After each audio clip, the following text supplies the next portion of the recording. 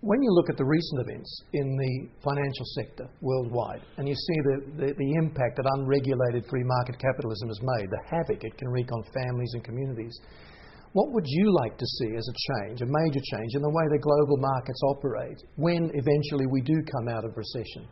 Well, let's just take it at face value. The economy of the United States particularly, and this goes for the United Kingdom as well and most of Europe, it goes something like this. Most of the production has been organized around producing stuff that nobody needs. Do we really need electronic devices to bring down the windows in our automobiles? Couldn't we just turn the handle? Do we really need toothpaste that comes out in 4 different colors? I mean, stop to think of all the technology, all the marketing that is done to sell things to people that people don't need. Case in point, we have 3 television sets in my home. All of them were given to us by people who got rid of their television sets, didn't know what to do with them. They gave them to me because they felt they needed flat-screened television sets instead of curved screen. Is this really, is this what you spend your money for?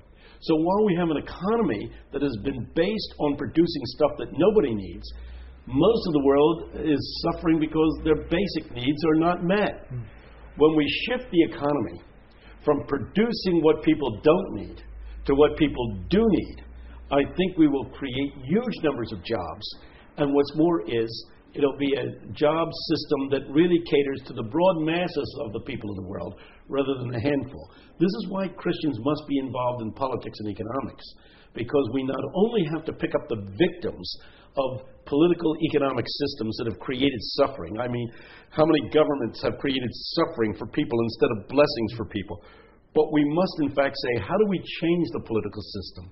How do we change the business world?